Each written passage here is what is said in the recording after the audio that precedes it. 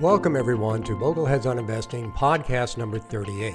Today our special guest is Ted Aronson. Ted was the founder of AJO, an institutional U.S. equity value manager, who at their peak was managing $31 billion in assets. Today we're going to be discussing David Swenson, the Yale Model, Vanguard's forte into private equity, and Vanguard's shift towards active management for their personal advisor services clients.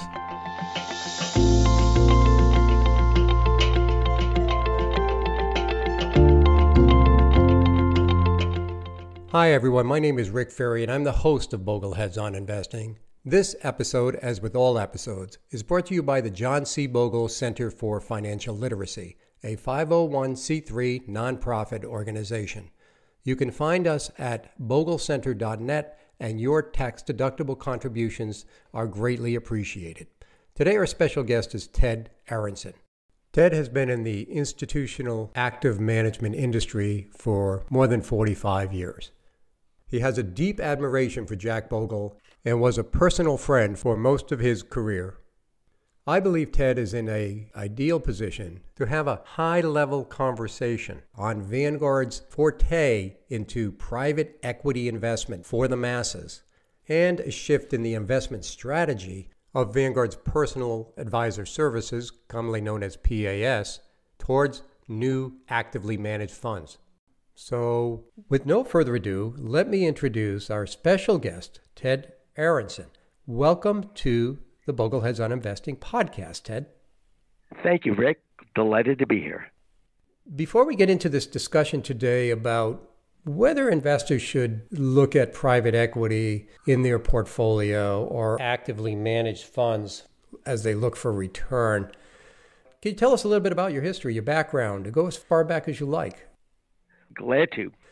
The beginning may be apocryphal, but my parents told me that they had pictures of me, I've never found them, of me looking at the stock page while I'm still wearing diapers. I don't think that's true, but it still makes a good opening tale. I was always a nut when it came to the stock market. In those days, I just couldn't believe all these numbers changed every day. And as an undergrad, I studied business, and then I went further in grad school, attending both undergrad and grad school at the Wharton School, and I studied investment management at a time when I graduated in the early 70s when no one cared about investment management. Everybody wanted to be an investment banker or a consultant or some sexy, high-paying job.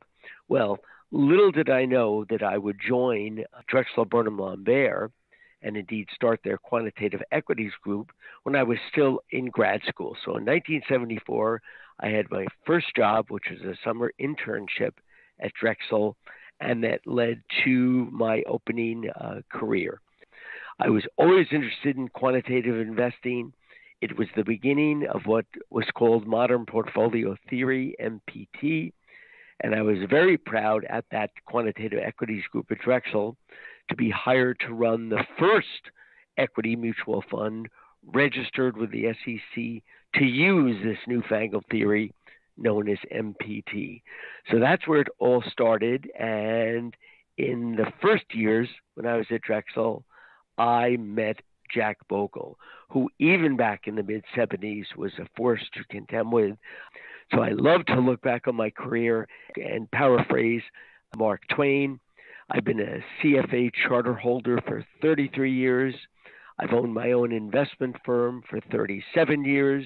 I've been an FOJ, a friend of Jack, for 45 years. And I've been a horse's ass for 69 years. So I come to you, Rick, as all of the above. Well, your firm, AJO, made an announcement last year that it was closing, and it was a kind of a sad announcement. I mean, I want to get into similarities between that and Jack Bogle and Julian Robertson back in 2000, and here we are, 2020, and Ted Aronson is now closing his firm, and it all had to do with bad timing, if you will, or not bad timing, just the cycles between value and growth. And Jack, of course, back in the late 60s, when he was running Wellington Management, hired go-go managers to come in and take over almost Wellington. And that collapsed on him and caused him to lose his job. And that was sort of the opposite. He went with growth, and then growth collapsed and value started to outperform. And the whole thing fell apart on him, and that's how Vanguard got started. So it was a good thing. Then in 2000, at the peak of the peak of the peak, March of 2000, the peak of the tech bubble, Julian Robertson closed Tiger Funds. He decided to shut the door. It was a value shop, deep value shop, and he closed. So then along comes Ted in 2020 after this incredible run up in basically large cap growth, tech stocks, which is not how you invest. And you make a decision to make a change. Tell me about that. Wow. Leave it to you, Rick. I must admit, I'll take a comparison to Jack Bogle, even if it's a painful one Okay. like that, for both of us. Indeed, you're absolutely true. We did pull the plug on AJO a little less than a year ago, and it coincided with the longest and deepest run against value. Painful decision, but we decided it was the best decision for our clients and for us. As I joke with my value brethren, and I have many friends that are value managers, I was glad to take one for the team because soon thereafter that trend broke, or it seems to have broke, and at least small cap value did very, very well. Yeah.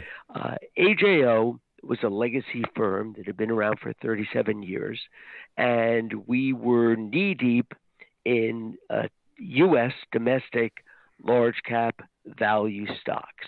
And after a 25-year run of solid, good performance, the prior 5 years had dragged our record down considerably, and that's where we thought the better part of valor was to give the money back to our clients and shudder and go off and do other things. And indeed, we did. My partner Gina Moore and I are about to unveil with a number of colleagues in Boston a new firm called AJO Vista, which will not be as deep a value firm, but of course value will come into play because value makes sense in a lot of settings. So AJO will still exist. However, we did return the capital. It was about $11 billion at the time. And we're also delighted to be continuing with a new venture that will call upon any wisdom we've accumulated over all those many years as I look back at my career. So that's to come very, very soon. Well, that's great to hear that you're not out because... thank you.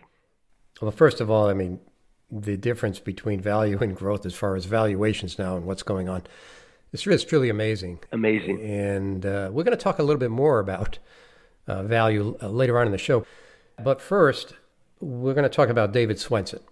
And of course, David was a heavyweight in the investment industry. He was a pioneer who basically put his career on hold to go to work for Yale as the chief investment officer there. And he created what was called the Yale Model. It's also called the Endowment Model, if I'm not mistaken. But most people call it the Yale Model who know David Swenson, where he began to use a lot more private equity, venture capital, private real estate investing, as opposed to going into public markets. That was very successful for Yale. It wasn't so successful for other endowments who tried to copy or imitate the Yale model. In fact, I wrote an article called it The Curse of the Yale Model, which was after he wrote his book, Pioneering Portfolio Management, which laid out for institutional investors how to do this. A lot of people tried, but the problem was they just weren't as skilled as the people who were working over at Yale, which brings us to the point of what's good for Yale is good for Yale, but it may not be good for other endowments. It also may not be good for individual investors. David Swenson was very adamant about the fact that most individual investors shouldn't be trying to do this. They just don't have the resources to do it. They don't have the ability to go in. So first of all, talk about your experiences with David and talk about the Yale model and what do you think about it all? I'll be glad to. Swenson was one of a kind. Not only was he a brilliant investor, I think we all know about his results as the CIO over decades for Yale and their superb performance, but he was a great mentor. He was a great teacher. He was soft-spoken, but he spoke his mind.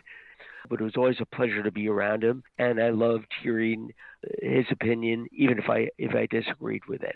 He made the point, and this was amplified by Jason Zweig in an obit he wrote for David.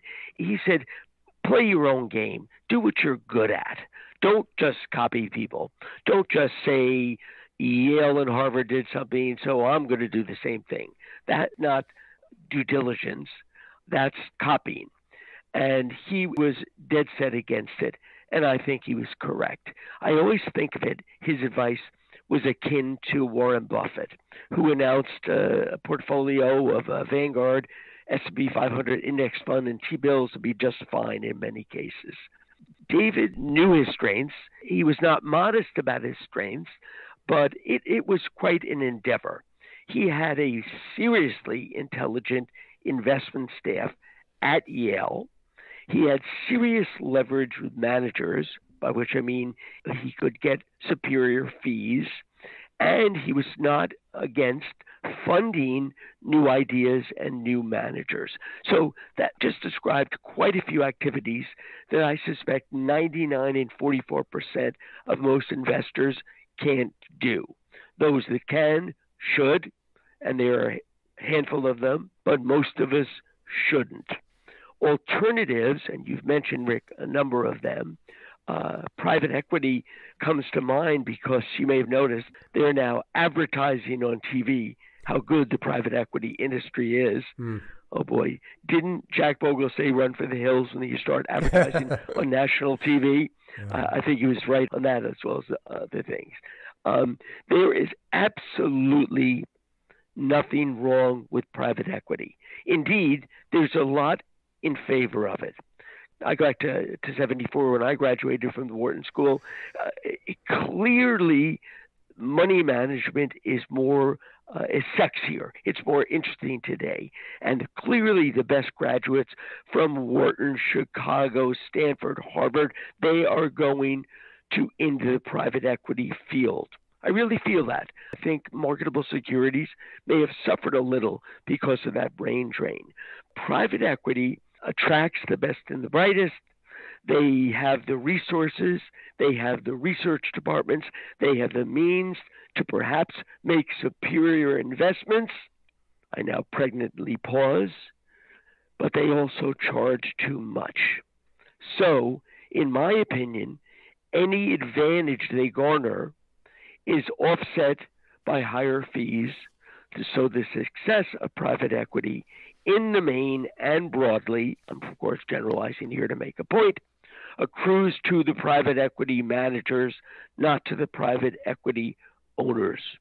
And I feel that very strongly. Was there a time in the 70s where this was available to David Swenson and others? Yes. Were the returns more attractive than they are now? Yes. Were the fees lower? No, they were higher then too, but there were more returns to support them.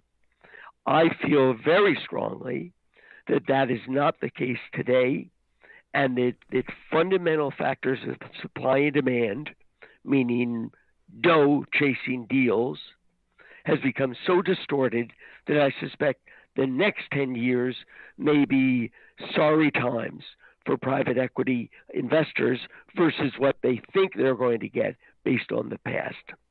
Well, that's important because Vanguard wants to take individual investors into the realm of private equity. Not just large institutional investors or high net worth investors. In an interview that Barry Ritzold from Bloomberg did with Fran Kinnery last month in August, Fran is now the global head of private investments at Vanguard. He's had several jobs. I've met Fran several times. They want to take target date funds into the realm of private equity, and to a fairly large extent. I mean, he was talking along the lines of 30% of equity in a portfolio should be allocated to private equity.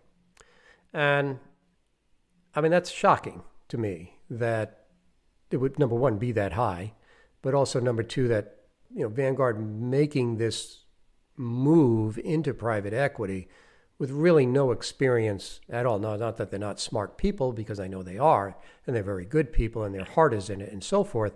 But I question whether they're at the caliber of a Yale Endowment Fund who can go out and pick the best private equity managers.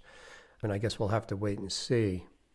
Let me circle back to David Swenson for a second, because David Swenson wouldn't agree with Vanguard.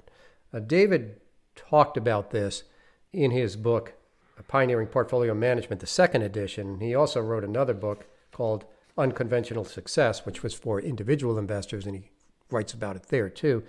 Basically, He writes that no middle ground exists. Low-cost passive strategies, as outlined in Unconventional Success, suit the overwhelming number of individual and institutional investors without the time, resources, and ability to make high-quality active management decisions. The framework outlined in Pioneering Portfolio Management applies to only a small number of investors with the resources and the temperament to pursue the grail of risk-adjusted returns. This was in 2009.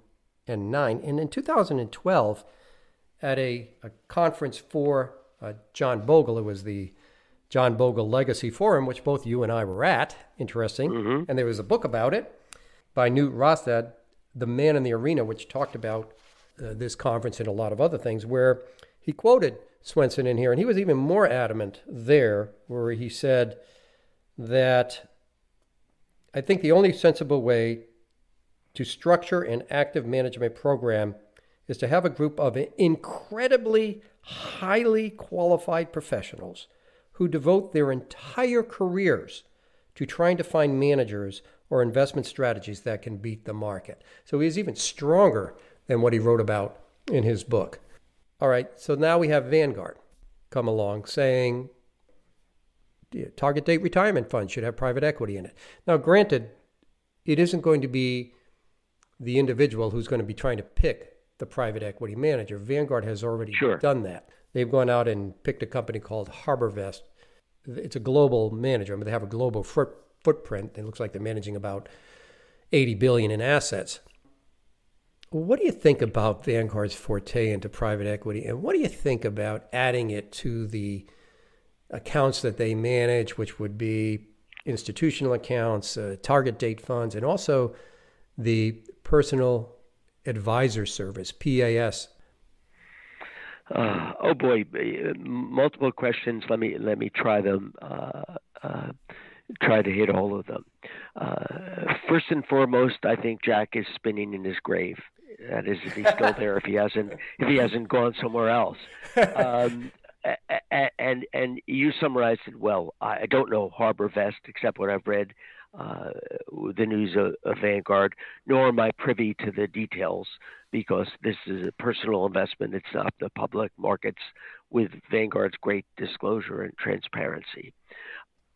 I think if we had a crystal ball and we could look forward and we looked back, the private equity Vanguard will introduce, with their good points you mentioned about them, they're thoughtful, smart people, the returns will probably be competitive after fees with the returns from the public markets. Even though I think the public markets are relatively high now, just as private equity deals are high. So both those numbers may be in the low single digits. I understand from a business point of view why Vanguard is pursuing this. They have their trillions of assets, and they want to provide all they can to their clients, and they don't want assets disappearing to some other organization that will be offering private equity. I get it. However, I wonder, I don't have a lot of first-hand experience with private equity, but I have a lot of second-hand experience with private equity, one in particular, Spelman College, I'll outline in a second. I think they will do a good job of providing private equity. However, when their fees they'll have to add on top of the costs of HarborVest and all the other related charges. I don't think they'll have anything that's particularly competitive. Certainly not as competitive as their rock bottom fees, an area that they really pioneered for all intents and purposes. Lots of competition now. We all know they started this. Jack started this in the 70s, and he was successful even beyond his expectations. Institutions can subcontract with the talent you mentioned, Rick. They can hire really smart consultants, and there are a number of them. Dealt with them all my career. So they can, in a sense, get the investment thinking they need. And those consulting firms that are worth their salt really do a great job. However, and by the way, I'm sorry, one other thing, institutions can negotiate in many cases, like Swenson I mentioned earlier, negotiate some favorable fees. However, the aggregate fees are so large compared to what Vanguard provides in its meat and potatoes work that there's really no comparison. And I fear that investors will get involved with the Vanguard offering, expecting it to be more outstanding, to be unique in the area of fees, just as their passive index products are. And I think that will be a major misunderstanding, which will cause problems. Vanguard is good at communicating. They're good at getting the word out there. So I think many of their clientele, much of their clientele, may just go along with the startlingly large private equity allocations you mentioned a moment ago. They surprised me as well. Let me circle back to the interview that Barry Ritzold, Bloomberg opinion columnist, had with Fran Kinnery, and this is on Masters in Business podcast. But there's a few things that struck me. Number one, the firm that they chose, HarborVest, has $75 billion or so under management and commitments to 80. Vanguard is roughly an $8 trillion company, and Vanguard is managing maybe $4.5 trillion of equity in total. And they were talking about taking, the numbers don't make sense, but up to some percentage of that, moving it over slowly to private equity. And the reason I say it doesn't make sense is because HarborVest is only managing, like I said, $75 billion. And I mean, what, just a little bit of movement by Vanguard and shareholders over to this fund is going to flood HarborVest. And I don't think it will happen because I don't think that Vanguard and HarborVest will allow this flood to occur. So we're really talking about a small amount of money from Vanguard investors actually going into this product. But if they did democratize this, because France says right in the interview, and I'm just taking this right off of Barry's website because they have a printout, it took us 35 years to do this in indexing, 20 years to do it in active. So maybe 20 years from now, private equity and access to world-class managers for the average investor will look very much like indexing did over the course of 1975 to 1995. In other words, you're trying to democratize private equity and make it accessible to everybody at somewhat relatively lower fees. But how can you do that? I mean, how can you pour so much money into private equity and make it kind of index-like and expect to get the same return? Rick, you really can't. Let me take your democratic image back. So in 1974, when I'm a young Turk running money at an old established firm in Philadelphia, the market wasn't available. You had to hire a money manager to get the market, to get a diversified portfolio, to essentially get what now is called beta, exposure to capital markets. What Jack did in his democratization program was democratized capital market returns. They are out there from the entire economy, which in capitalism has companies which make money and pay out dividends and retain earnings and grow, blah, blah, blah. We all know the story, and that's a wonderful, wonderful thing. And Jack deserves credit for that. You really can't make the leap to a specialized alpha-seeking operation like all of private equity and make the same comparison. You have a limited number of deals being chased by an infinite amount of money, and it just doesn't compute. It can't be. So I think that's the bullishness coming out. Despite the growth goals of Vanguard's private investments, it's an impossibility. It just can't be done. I think in all the private equity, they found something like $1 trillion of dry powder, of committed capital, something like that. So, and those are the biggest numbers that have ever been seen. So can you imagine throwing in a couple other trillion on top of that, chasing the same deals? I don't think so. And you have at least one right now. They've picked one private equity manager, HarborVest, just one company. And so you're only going to get the deals that they're in. Now, HarborVest will then go out and sub-advise or hire sub-advisors, according to their website. They'll hire sub-advisors in various areas and get in other advisors' deals, if you will, so that they can get broader exposure. Because one thing that Fran Kinnery said in the interview with Barry was that you're looking at maybe 600 to 800 operating companies in the fund that Vanguard investors will be in. And the only way that could happen, and again, I went to the HarborVest website and I read, is that they're going to go out and they're going to hire other managers. So they're going to be just taking deals of other private equity and venture capital. But let me quote what the expectation of return is. And here's where I almost kind of fell over in my chair, if you will. Okay. So first, Fran was talking about HarborVest has been getting 700 to 800 basis points over the public markets. That's what they've been saying. But, what Vanguard's forward-looking estimates to our investors, and this is just quoting him, get between 300 to 400 basis points, or 3 to 4% more than public equity. Wow, really? I mean, everybody's going to get that? Seriously? Yep. It's going to be just that easy? I don't know. Tell me.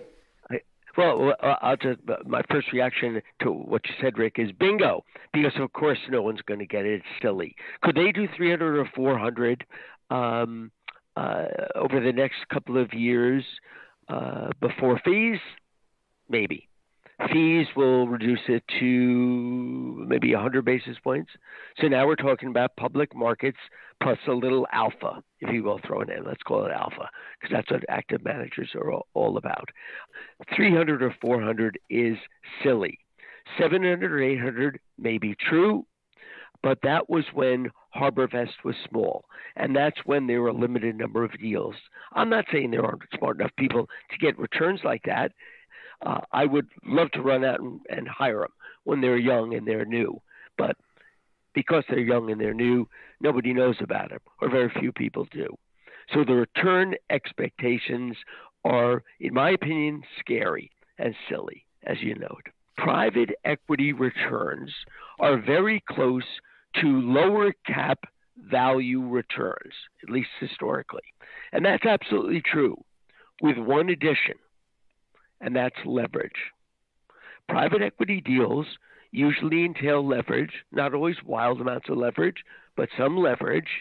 And if you do that to things like mid-cap value returns, you get private equity returns. I want to circle back to a portfolio that I put together. I called it the Total Economy Portfolio. And let's say I want my portfolio to look more like the economy than the stock market. Okay, so what do I need to add to this portfolio to make it look more like GDP or national earnings rather than the stock market earnings? And so the first thing that pops out is real estate. You need to have a bigger real estate component because so little of real estate is actually securitized in the stock market. So you add to your total stock market U.S. and total international fund, you add a real estate fund. And I'm not going to get into international real estate. It makes it too complicated. Let's just add 10% to the Vanguard real estate or a actual REIT fund, because the Vanguard fund is no longer just a pure REIT fund anymore. Second thing, how do you emulate all the private equity? Something like half, let's call it half of all of the national earnings are from companies that are privately owned, and the other half, and this is very general, is from publicly traded companies. So how do you emulate the other half? And the answer is, as we touched on, is to use small cap value. Small cap value emulates, to some extent, and I know if you leverage it, it emulates it more, the performance of private equity. So in my total economy portfolio, which I created, I don't know how many years ago, and I have it on a website called core4.com, this total economy portfolio concept, and it is closer to what the total economy is and less of what the stock market is. Now, circling back to what you brought up, if you want to do private equity and you don't have small cap value in your portfolio, why not just add that first? And that's a question to you. Oh, I'm just shaking my head. Bingo. Yeah, why wouldn't you? I'm with you. But go back. Tell me that website again you have. I'm not familiar with it. The website is core, CORE-4.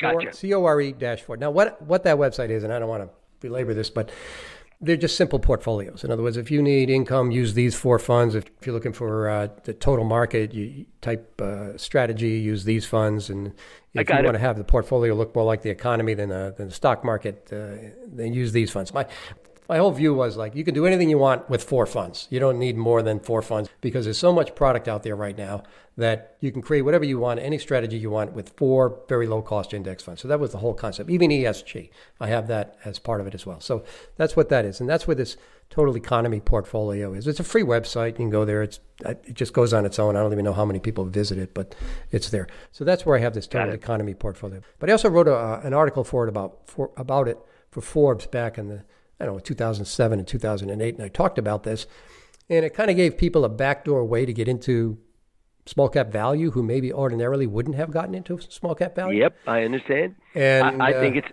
absolutely brilliant. Oh, and again, thank you. I should just end the podcast right here. End the podcast and go into that business and get out of this crazy stuff.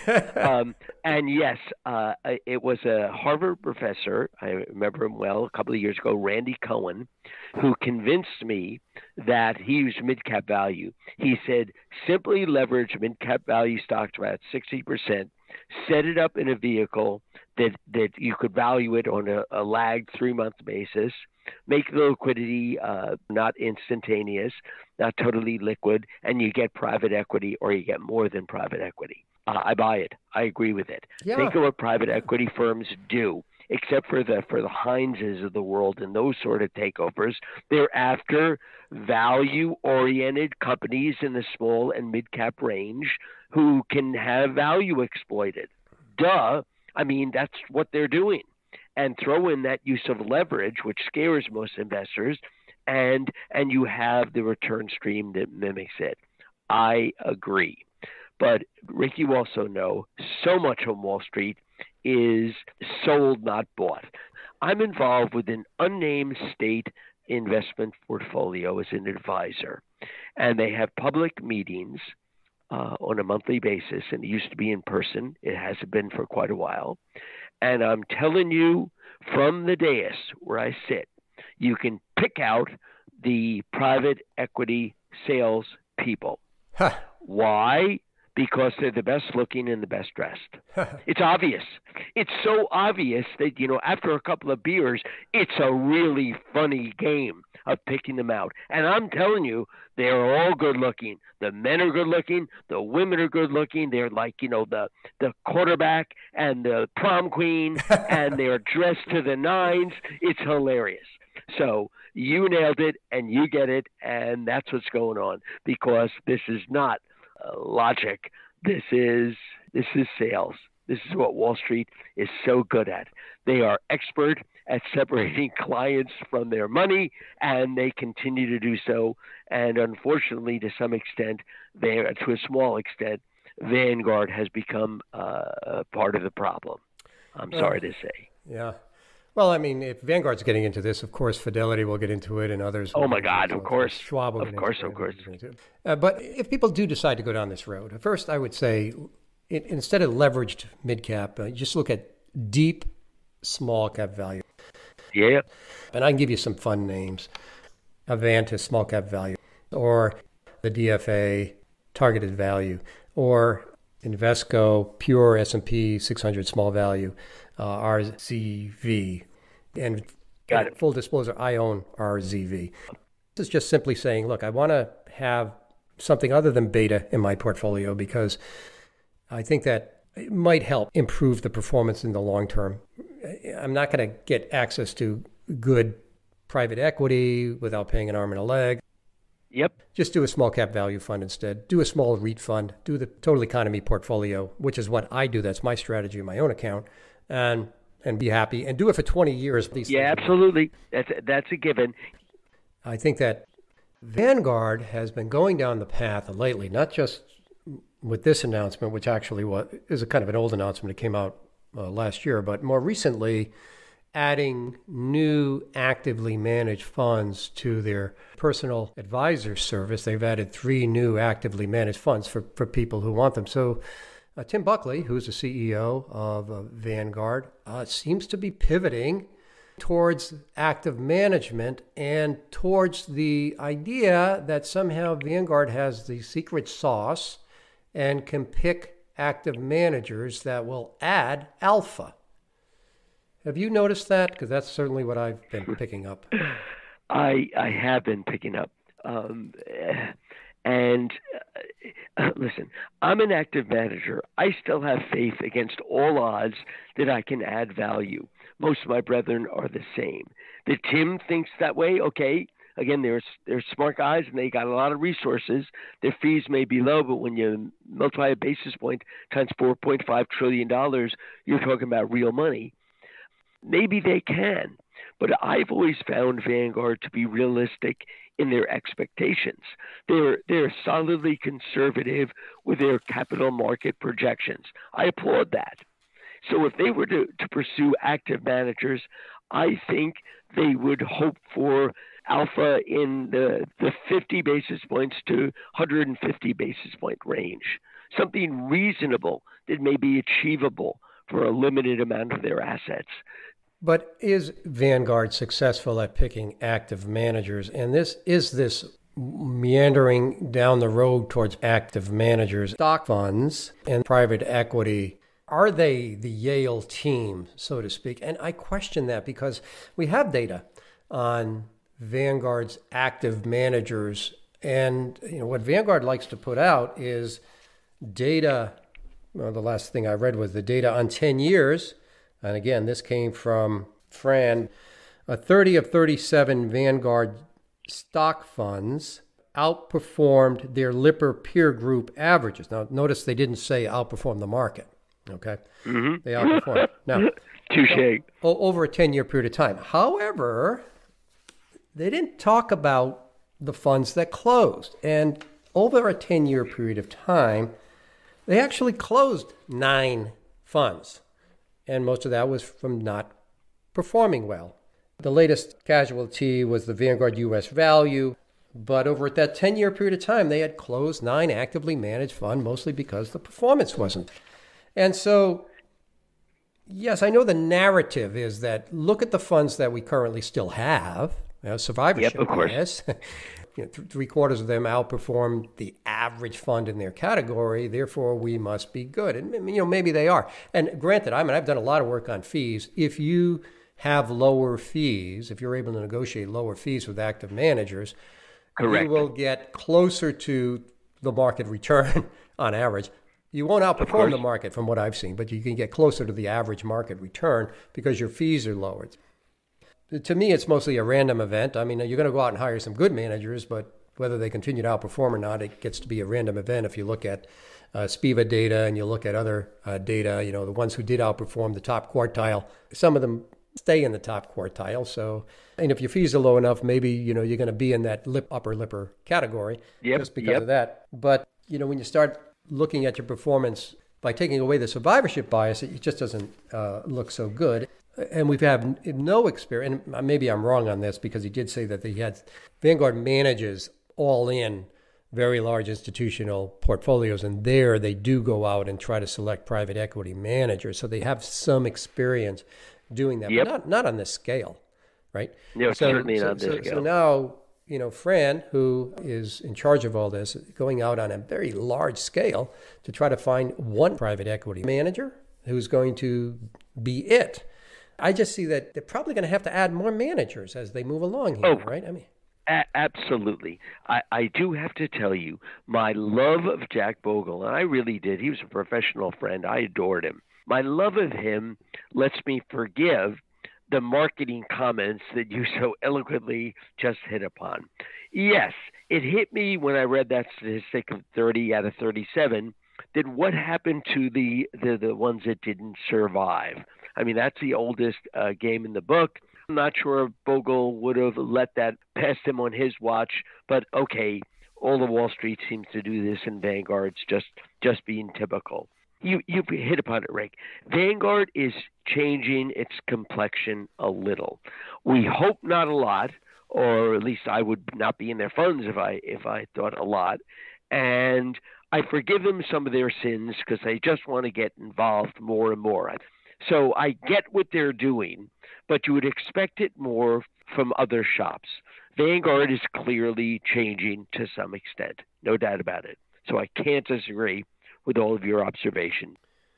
Well, interesting, when they announced 3 new actively managed funds for the Personal Advisor Service, PAS program, they put in their press release that these funds will complement diversified and low-cost index core portfolio holdings in PAS accounts. Vanguard believes the fund's concentrated higher alpha strategies are an ideal fit for PAS clients with sufficient risk tolerance and patience for active exposure, as they can materially impact portfolio performance even at a relatively small allocation. That's not something Jack Bogle would say, and it's not something... No, and David Swenson wouldn't say it either. And again, circling back to David Swenson, where kind of pounding this thing home, he says, look, if you believe that you have the ability to outperform the market, if you believe they have the ability to pick active managers who can outperform, why would you index anything? You go out and you buy all active managers. I mean, why doing this core and satellite thing? Why bother? Why, touche. In the funds that you're referring to, the active funds, do they publish the names of them, or do they just hold this out as a generic category? The new funds that they've announced are the Vanguard Advice Select Dividend Growth Fund, the Vanguard Advice Select Global Value Fund, and the Vanguard Advice Select International Growth Fund. Those 3 actively managed mutual funds, they're not ETFs, they're mutual funds, will be available to PAS or Personal Advisor Service clients going forward. Now, I have my own theories on why they're doing this, and it has nothing to do with active management. It has to do with complexity is job security. Okay. In other words, so my comment, tongue-in-cheek, is that complexity is job security. And the reason I say that is because I've been an advisor for 33 years. And please, I'm with you. If you just put 4 funds in a portfolio, the total stock market, the total international, the total bond, and the total international bond, which is the 4 funds that Vanguard puts in every PAS client's portfolio. If they go there in cash, they're going to get these 4 funds. Yep. I, as an advisor, and now I'm just doing an hourly model, so I'm not managing money anymore. So people come to me and say, what do you think? I say, well, it's pretty easy for you to just manage those funds yourself. I mean, why would you pay 0.3%, right? And oh, by the way, the life strategy funds have the exact same 4 funds in it that you could just buy one fund and get the same thing for a lower price. So why would you do it? And of course, a lot of the clients had already terminated Vanguard and were terminating them, or did making a decision whether to go to Vanguard or not. Now, I think that PAS program is great if you need to have somebody else manage the portfolio for you, and especially if you have this estate planning thing where, if something happens to you and you're the one who's doing all the money thing at home, and you're afraid of your spouse or your family not being able to manage the money, great. PAS is wonderful. I think they're wonderful. But there's no return incentive there. Well, this now creates a return incentive. And why would you do that? Well, maybe because they're losing assets from people who say, I can do this on my own. And they're going to make it a little bit more complicated, make it a little bit more scary in a way, maybe retain more assets. That's my biased opinion from being an advisor for 33 years. Well, wow, you're something. You are something else, but your reputation preceded you, so I was aware of it. I agree. I agree, and oh, do I agree. Now, new paragraph. I think their low-cost consulting services, the 30 basis points for this personal advisor service, make sense in ways that you can appreciate as an advisor, that I can appreciate as an institutional money manager. People do need handholding. They do need advice. They do need help. It's just funny to me. It used to be Vanguard had a single focus, a crystal clear focus. Well, they don't anymore. And they're getting into some of the same nonsense that plagues Wall Street. I'm not going to swear of consulting services, although I'm not a consultant. I think there can be value, but I think all the reasons you just said are absolutely true as well. So I can't really defend it strongly. New paragraph. Because I was preparing for this call, just kind of daydreaming, thinking, I realized that the Ted Aronson investment philosophy for the ages, which of course was stolen from Jack Bogle and everybody else I respected, boils down to three things. One is keep costs down, and costs are not just fees, they're taxes and all that other crap. So keep costs down. Two, diversify, arguably the only free lunch in capital market theory. And three, the one that's a surprise, take risk. And take risk would fall under your small value. Okay? That's riskier than the S&P 500 without a doubt. Could it be for David Swenson, private equity and venture capital? Absolutely. But he kept the cost down and he diversified even those bets. So that triumvirate has served me well when you think about it. And you can cram a lot of stuff into those three categories. So if someone wants to sleep well, they want to be tucked into a handful of Vanguard index funds, fine, and be done with it and leave it alone. You want to have some fun and take some risk and maybe make more money, do it intelligently, diversify, and get it as inexpensively as possible. It's really that simple. And you eat your own cooking, because if I recall over the years, you've been very vocal about how you invest your family money. Yes, I have. And you use a lazy portfolio. Could you just talk about that for a second? Sure. All the lazy portfolio, and it was kind of a fun, silly exercise with a reporter named Paul Farrell many years ago, where he said, and he asked David Swenson the same thing. He was in the same sort of survey. What would you recommend a portfolio for someone that has a day job? So assume you do your regular institutional big shot money management practice, Ted, but what do you do with your own money on the side? And that's where I said, and indeed it's true, a handful of Vanguard mutual funds and never change them. Now, people went crazy and they said, how dare you give advice? I published something about 60 or 70% equity and 20% fixed and 10% cash. And they said, how dare you give that advice to? Because everybody's unique. I said, please. All I was saying was, of course, you should reflect your risk profile and the needs of a particular family or individual. But in general, I was reflecting what I had learned since the 70s, which was the Yale Model, the Endowment Model. In equity bias, invest in inefficient markets, don't worry about liquidity, leave it there, leave it alone, and diversify. And so the sense behind an endowment model wasn't like, the 10 Commandments from on high. It was tried and true investment principles that were reflected. And David was smart enough to say, be careful how you manifest these unless you're set up to do so. This is your point, Rick, about full-time, staff, competence, blah, blah, blah, those sort of things. So David had no illusion to why Yale did so well. Yes, he was a long-term investor. Yes, he took advantages of big dips like 2009 dip. But the other principles were things that have served investors well forever. They really have. So, Ted, it's been really great having you here. In closing, is there any special memory that you have about Jack? I do, Rick. A year before Jack died, the CFA Institute, which I'm a proud member of, held its annual conference, a couple of thousand people here in Philadelphia, obviously before the pandemic. And Jack, being the local hero in the Philadelphia area, agreed to participate on one condition. And that condition was that it be a question and answer and that I am the moderator. Now you say, wow, Ted, I think you're an interesting guy, but I didn't think you were that interesting. Why would Jack want you as moderator? And the reason is the following. And we did this Mutt and Jeff Act dozens of times. He would get up and then he would announce, why would I, the king of indexing, he never said that, but the indexer, have a 40-year friendship, this was a couple of years ago, with an active manager, Ted Aronson. And there's a pregnant pause. And then he would say, because Ted and his partners at AJO put their money where their mouths are. They're active managers which charge fees according to the performance-based principles. And when we don't deliver the outperformance we say we can outdeliver, our fee is zero.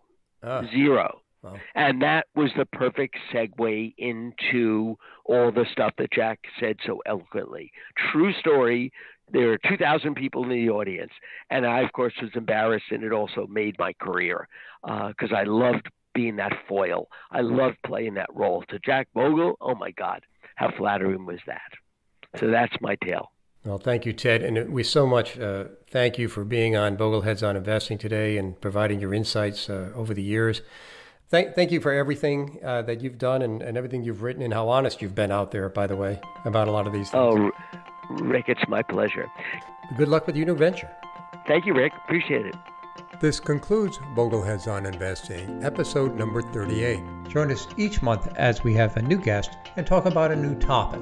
In the meantime, visit bogleheads.org and the Boglehead Wiki.